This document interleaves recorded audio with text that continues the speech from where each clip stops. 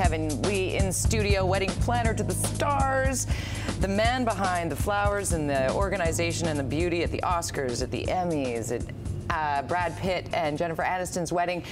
Thank you for being here. Oh, thanks for having me here today. I'm so excited. We are too, because I mean, for some, this will take you way back. Remember Father of the Bride, the movie with Steve Martin?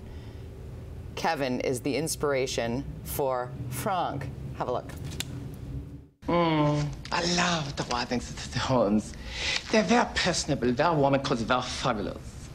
Oh, so January 6th, give us 7 months. Uh-oh, hello, that's 5 months. 5 months, not much. But that don't bother me so much because it's a little bit tight, but we can do it and it will be spectacular. I'll say worry for a second, don't worry about that. So now, let's see. This is what I suggest. We select the cake first. You know, because the cake very often determines what kind of wedding that you end up having. So let's just choose the cake, okay? So, how did this come about? Naturally, I'll be honest with you, the producer was my great customer, and he liked me so much. You know, all of a sudden, Martin shows at my door, and he just interviewed me for, I don't know why, and it was kind of strange. But all of a sudden, after the the movie came out, it's like, Kevin, do you see yourself in it? I was like, what? That was you, the Franc. I said, what?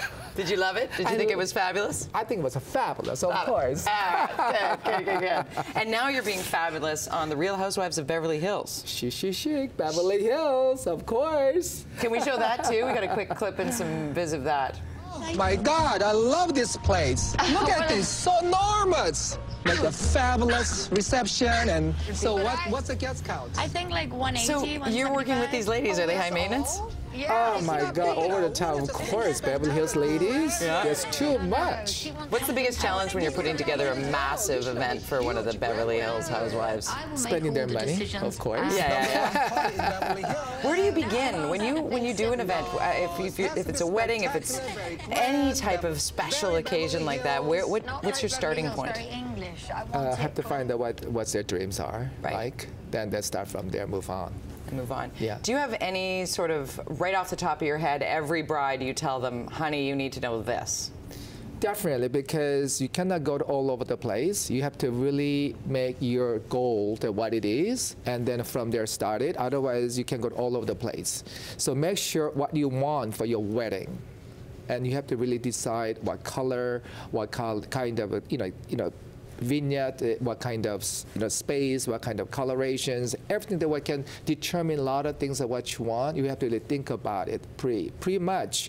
Like before the wedding, you have to consider like many things. Otherwise, you can go all over the place. It's very tough. When you do weddings, it's very overwhelming. Yeah. What's the #1 mistake couples make when they're planning their wedding? And not enough money, not enough budget. Money. Yeah. Thinking they can do more with less. You know, I'll be honest with you, it's really costs you a lot more than what you're expecting it, and then all of a sudden your budget goes so thin and it gets really overwhelmed. So that's what most happens. You know. It's like renovations, right? You got to always expect it's going to cost you 60% more and take much longer to do. We do have one question from a viewer. This is from Moonride Pro. Asks, would love to know what Kevin Lee thinks about photos versus videography at weddings. You need both. Need both? Absolutely. Because memories and snapshots, two different things. You got to have both of them, no matter what it is. Do you have a favorite flower? Peonies. Oh, I love them too. I know. It's a very short time, but I love them so much. That's just how it is, right? Very rare. That's why I love them so much. Yeah, and when you see the ants all over them, that's because they need them to. They're beautiful. The petals are falling is gorgeous too. Are you a traditionalist when it comes to weddings? Do you very much so. Yeah. Wedding is a very traditional. You cannot just go in like a stylish and a funky weddings. I'm not into that so much. Because once in a life, you have a weddings that has really graceful and fabulous. And at the end of the day, when you have a few kids, after you're looking at your videos, after 20, 30 years later, you're looking at it and say, what was I thinking? You know what I mean? So tradition is the way to go. Right, that's a good point.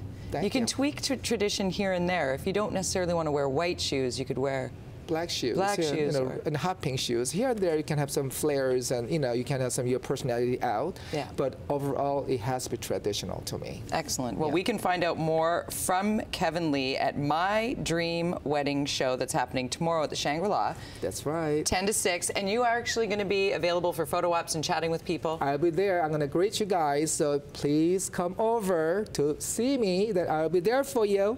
We're actually doing a giveaway. Contest at btvancouver.ca, subject line, Kevin Lee. Fabulous. I love it. Thank you so Yes. much for being here. I could sit and talk to him all day, Michelle. Let's do it. Let's do I it. could listen to you Yes. talk to him all day, and that is a pocket puff, eh? That's Right? the way you do it, That's boys. how you do a pocket puff right there. Yeah. Right That's there, what I'm right there. talking about. Fabulous. Awesome. So glad to have him Fabulous. here. I would get married just to have him plan my Right? wedding. I would do that too. Seriously. Definitely. Yeah. Why not?